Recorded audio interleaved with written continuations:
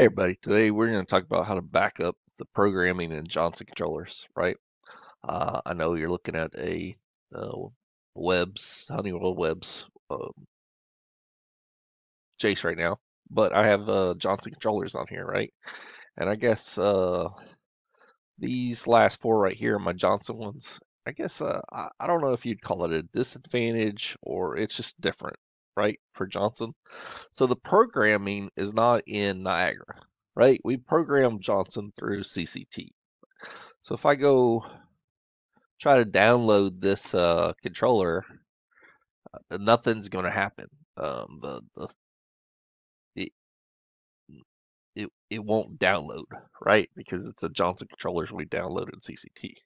So I've done pretty much here. I got some tweaking to do on there, but I want to back up these CAF files, which would be a great thing for you to do for the customer. Maybe even put it on a thumb drive and put it in the same enclosure as the Jace, That way the customer has it. Lightning strikes the building or whatever. Controllers do go out, right?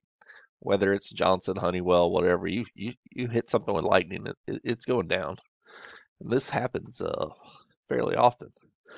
So with Johnson controls, I could do this in CCT.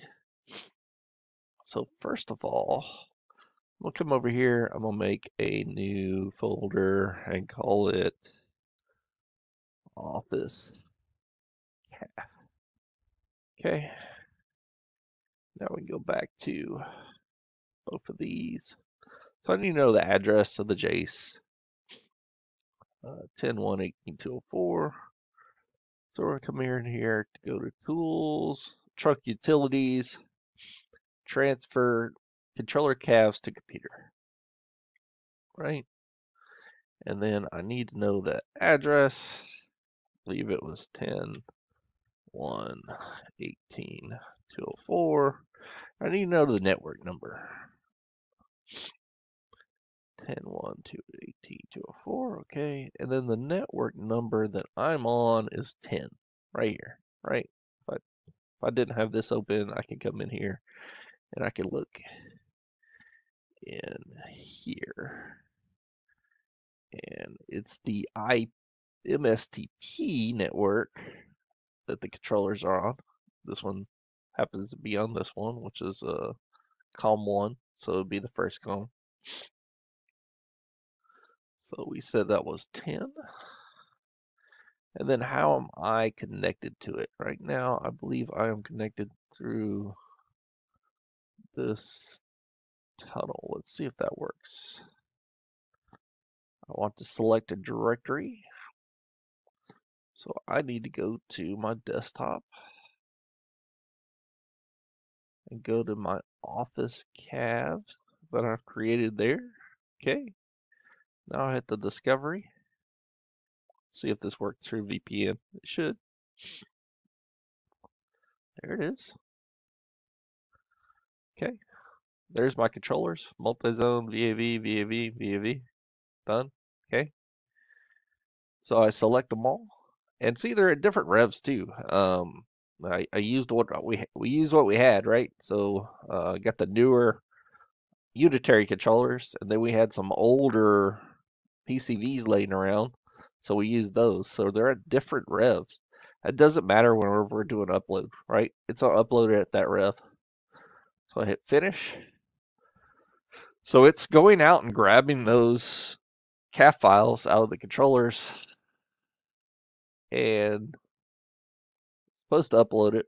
But see, that's a great learning lesson. See this archive MOI, guaranteed 100% that is a permissions um, problem.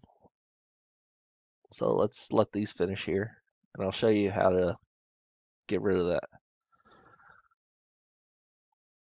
Green is good, red is bad, yellow is in process.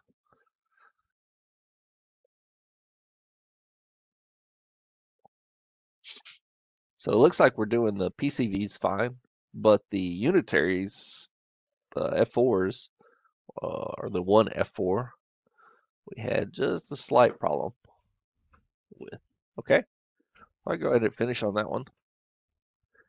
What I'm going to do is restart CCT. See, I'm glad I'm having these problems. That way you know how to solve them. Now CCT, this time I'm going to run as admin.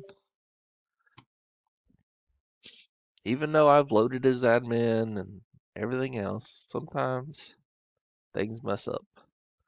So I go over here to Tool, Trunk Utilities, Transfer Controller Cabs to Computer. I don't have to change this because I remembered what I did last time. So I can hit Next. My directory is already there. See, right here. Office CAF.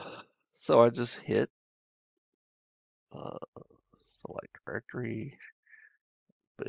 Okay. Now my Discovery hit popped up here. So right now, all I got to do is the first one, the multi-zone.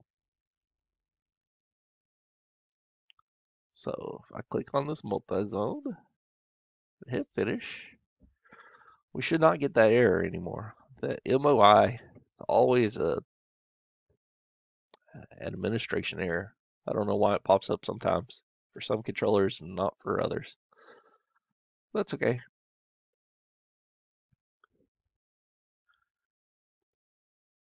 So it's a fairly fast process. It's nothing like downloading them. It actually uploads them pretty fast. So even if we had 50 or so, don't it would do it. So now we can go and look at that folder, and that's what it popped up. Templates, don't worry about the templates. You can get rid of them if you want. All we care about is these CAF files, right? That's the only thing we care about. So that's how we would back up the programming on a Johnson system, right? Obviously, we'd save the station, make a copy of the station, but that would just save what's in the station already, right? Graphics, points, these points right here that I've brought in. That only saves that, not the actual programming. Gotta remember, programming in Johnson is different than Honeywell. It's actually done inside CCT. And we'll go over some of the CCT programming I did for this job on another date. Thanks for watching.